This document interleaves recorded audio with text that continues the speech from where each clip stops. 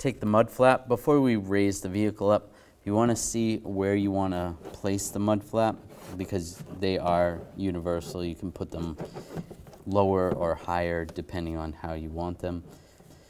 It's always a good idea to find a frame of reference so that you can do the same for the other side. So we have a little push pin here. So we want to go about an inch above that push pin and then make sure it looks level. And then I'm just going to take a marker and just mark it right there. That's where we're going to put it. You want to do the same on the other side before you raise the vehicle up. I'm going to remove the wheel. You don't necessarily need to remove the wheel, but it'll give you a little more room and you can get in there.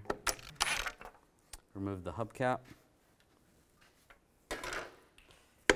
Same 19mm socket, take the lug nuts off.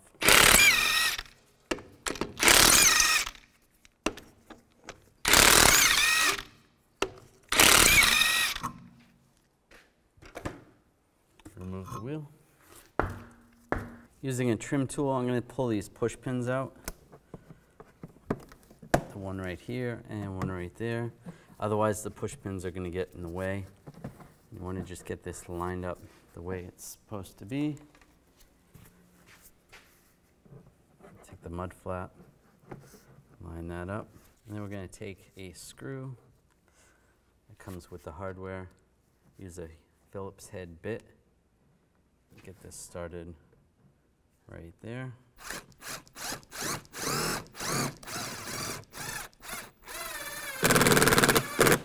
Screw that in, just snug.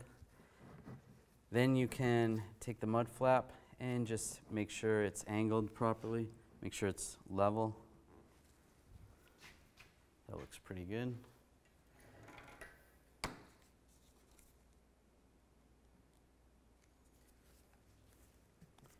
We'll do the same. Go further down.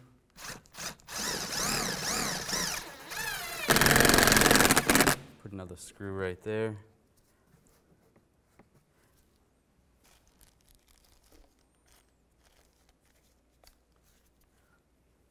And then one more, about 6 inches apart.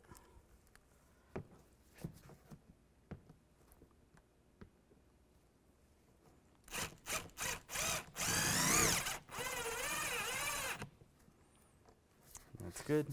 And if you have to make any adjustments, you can take the 2 bottom screws out, adjust it, and then reposition the screws. You can do the same on the other side. The wheel back on.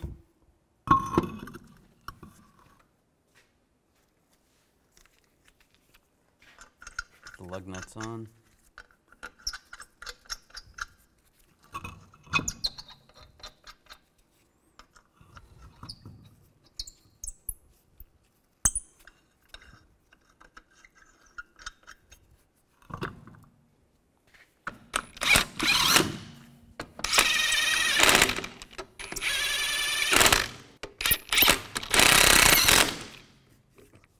Now I'm going to torque the lug nuts to 100 foot-pounds in a cross pattern to tighten the wheel down evenly.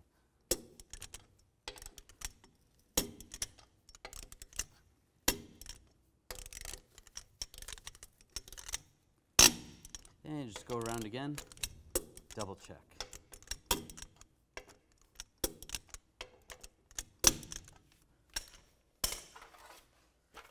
Put the hubcap back on. And screw these caps back in. You can do this by hand. Just use the socket.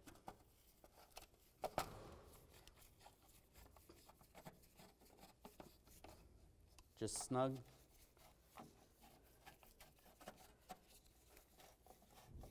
And you're all set.